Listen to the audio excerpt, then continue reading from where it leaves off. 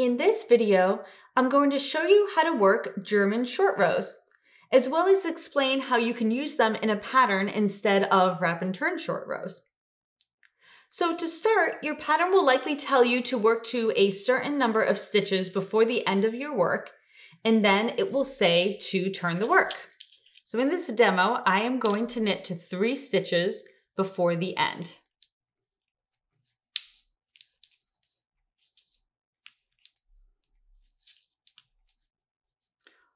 Once I'm 3 stitches before the end, I'm just going to turn the work. So I literally turn the work over so that I'm ready to work the next row.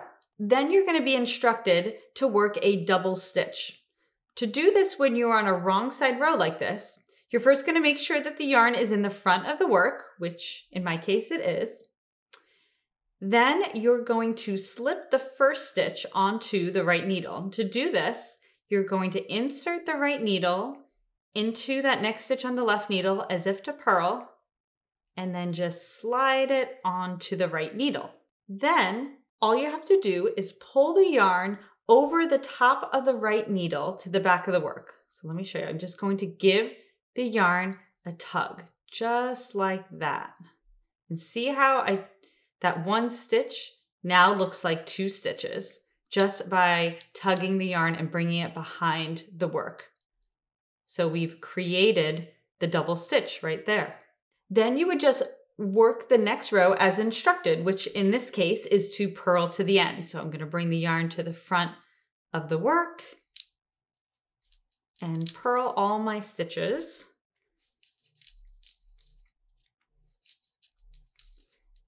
And in my pattern, it said to purl to 3 stitches before the end.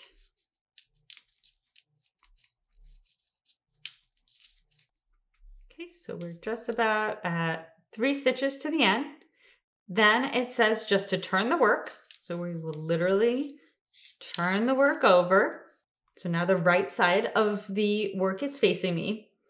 And so then it says to make a double stitch again. When you're on the right side of the work like this, you're going to bring the yarn to the front of the work in between the 2 needle tips. Then you're going to slip that first stitch on the left needle, just like we had done on the wrong side. So I'm going to take my right needle and I'm going to insert it purlwise into this stitch and then just slide it onto the right needle. And then just like the wrong side, I'm going to pull the yarn to the back of the work over the right needle. So just like that. Again, so that it distorts the stitch again, so that it looks like it is 2 stitches, just like that. And then you'll just work the rest of the row as instructed in the pattern, which in this case, my pattern says to work to 2 stitches before the last double stitch. So let me show you what this means.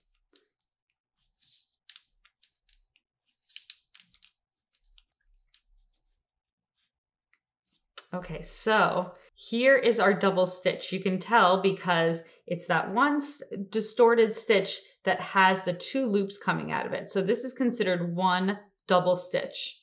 And then here are the 2 stitches before that. So I've made it to that point and it says to then turn the work. Turn the work. And then just like we had done previously on a wrong side row, to make the double stitch, you make sure that the yarn is in the front of your work, which it is. And then I'm going to slip purlwise that first stitch. And then I'm going to tug the yarn and bring it around the top of the right needle to the back of the work, distorting that one stitch so that it looks like a double stitch. And then the pattern says to purl to 2 stitches before the previous double stitch. So I'll bring the yarn to the front of the work so that I'm positioned to purl. And then I will just go ahead and purl to 2 stitches before the double stitch on this side. Again, I'm just going to look ahead so I can tell here is my distorted stitch that looks like a double stitch. So I need to go to 2 stitches before that. So there's 2, so I just have 2 more to purl. Okay. And then all you have to do is turn the work. And then I'll make a double stitch on the right side by bringing the yarn to the front of the work, just like that. Then I'm going to slip that first stitch to the right needle. And then I'm going to tug the yarn and bring it over the right needle behind the work. Again, distorting that stitch. So now it looks like a double stitch. And then I would just continue as instructed. So after you've completed all of your short rows, on the last 2 rows of the pattern, it will say to work to the end, working the double stitches as one. So I'm just going to go ahead and show you what that means because we do have the 2 double stitches on this side so I can demo. So let's go ahead and knit to the first double stitch. Okay, so we've made it to the first double stitch. And all you're going to do is just make sure to knit those 2 loops together. So I'm going to insert my right needle just like that and knit them together. Go. Then I usually give a nice little tug after I do that. Okay, so then let's knit to the next double stitch.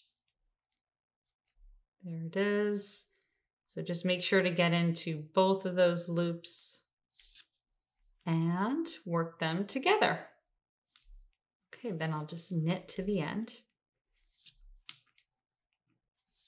Now let me show you on the other side because we still have the double stitches on this side. So let's turn our work and let's now purl to these double stitches on this side. I was working a bit of a garter stitch edge, so I'm actually going to just knit those first 3 stitches. And then I'm going to purl to my next double stitch. Okay, so I've made it to my first double stitch. So I'm going to purl these 2 together. So just take your right needle, make sure that you go into like this. So both of the loops are over the top of the right needle, just like that. And then you will purl them together. And I usually just give a little bit of a tug. Okay, let's do the last one then. Okay, so just go into this way and make sure that both of the loops are on the top of the right needle and then purl them together. Okay, because I'm just on my edge here, I'm just going to go ahead and finish that like so. So there we go. And as you can see, it's a really nice seamless way to do short rows. Now, if you're working a pattern that uses wrap and turn short rows, you can sub in German short rows instead if you like. To do this, you'll work 1 more stitch than specified in the pattern before you turn the work. So for example, if a pattern says to knit to 3 stitches before the end and then wrap and turn, you would knit to 2 stitches before the end, turn the work, and then make your double stitch.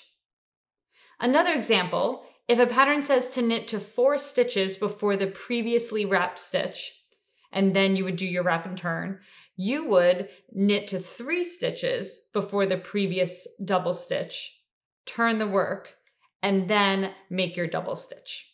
So that is how you work German short rows and how you can edit a pattern to use them instead of wrap and turn short rows.